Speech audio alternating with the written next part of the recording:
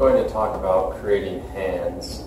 And the reason I want to talk about this is because hands are something that people notice right away when they see the human form in art.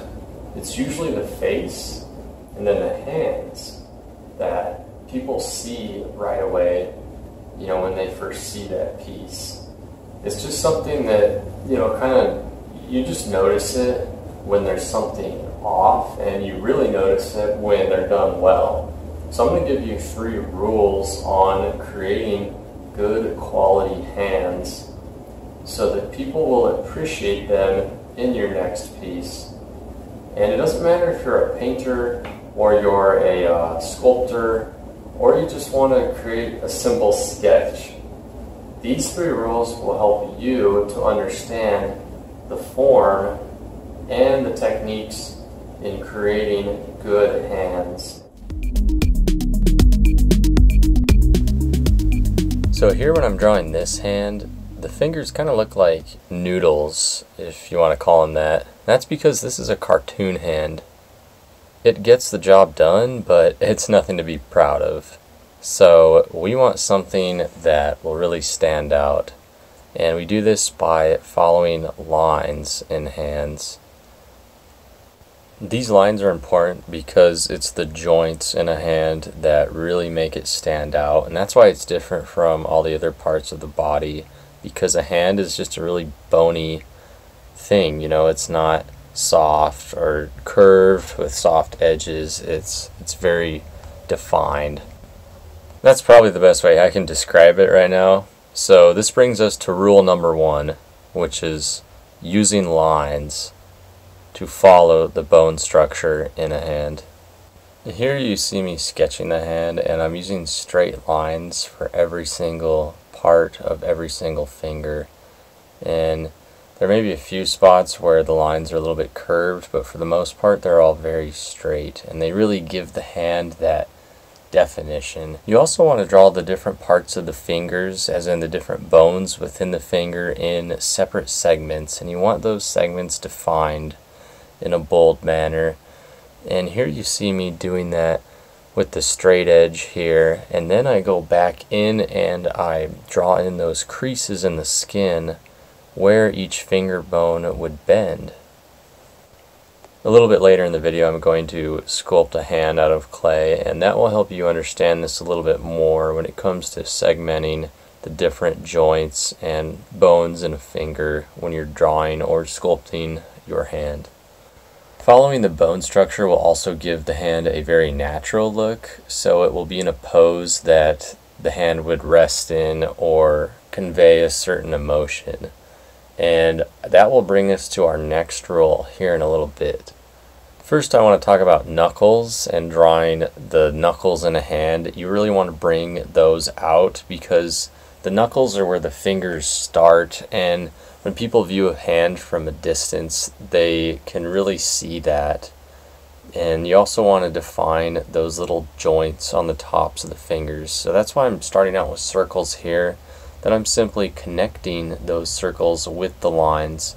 And that's why this all falls under the rule number 1, which is using a linear structure in order to follow the bone anatomy, or skeletal structure I should say, in a hand. And this will really make your hands look accurate without you needing to be an expert or well experienced artist in creating hands. You know, it just kind of comes together really naturally and easy for you.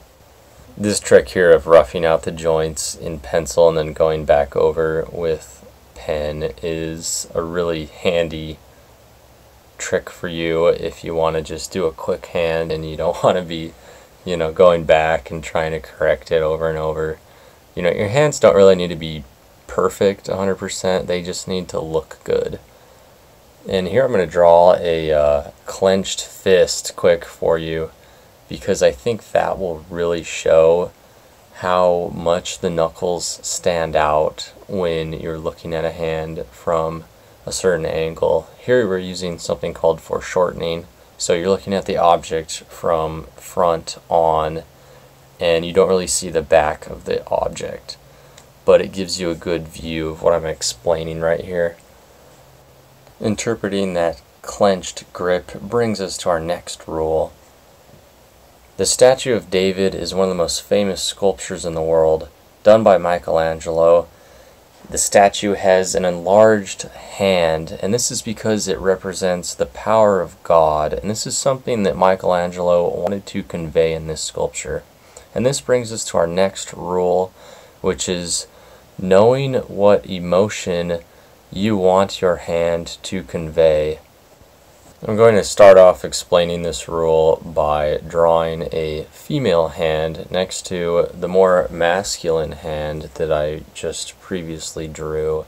The difference between these two hands is that the female hand is more narrow and it's softer in appearance. This doesn't necessarily have to be something about gender, really. It's just, you know, maybe masculine versus feminine, and what kind of hand that is represents what kind of person you want to describe in your art. And this is where you can really bring out those rough details like the defined knuckles and joints and the veins, or you can leave the hand a little bit more soft and elegant looking.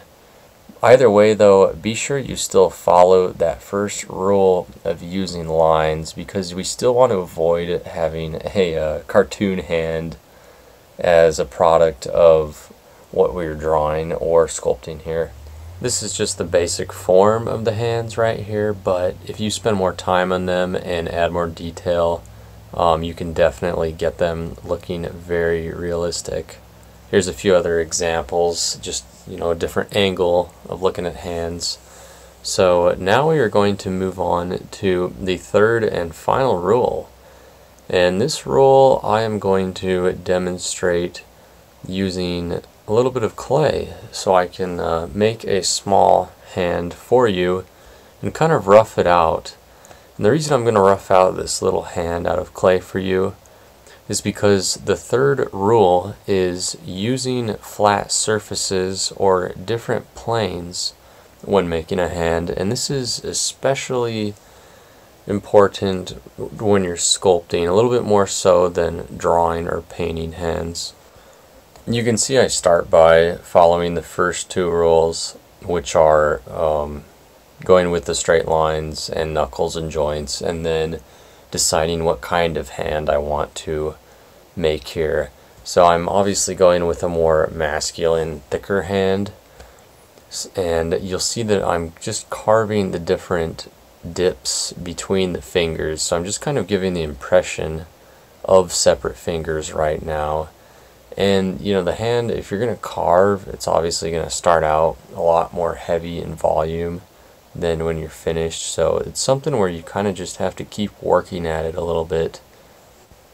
A lot of artists really make the mistake of not giving their hands any life, and that's where these different surfaces sort of come into play, because they really add that dimension to the hand. You see I flipped it over and the bottom's still flat, but after a little bit of carving we start to shape up that palm and then the different fingers on the hand. And I'm looking at my own hand the whole time through this video when I'm making these, so I'm just kind of going off that.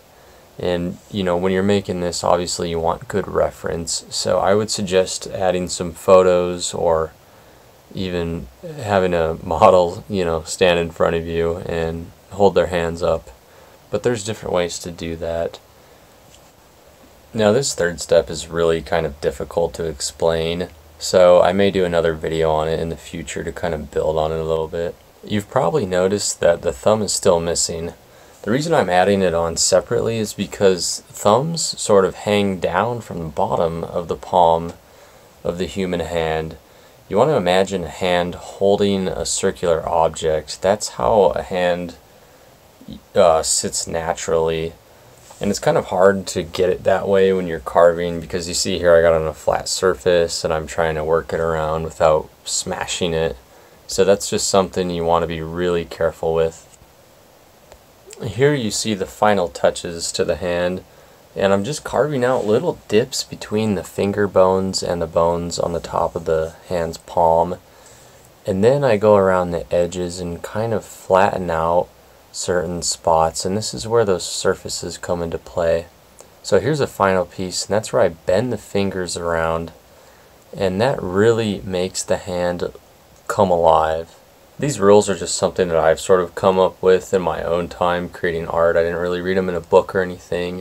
And the last thing I will say is you need to add a little bit more detail and spend a little bit more time if you want that ultra realistic look. Well, I hope these tips helped you a little bit, and don't be discouraged if they don't turn out perfect right away.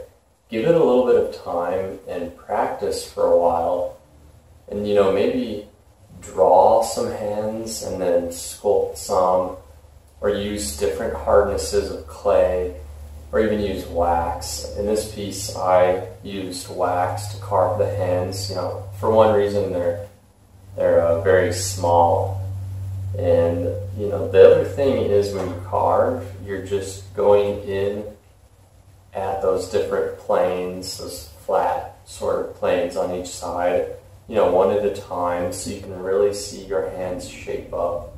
But I assure you, if you stick at it for a while, it will pay off, and people will truly appreciate your hands in your work.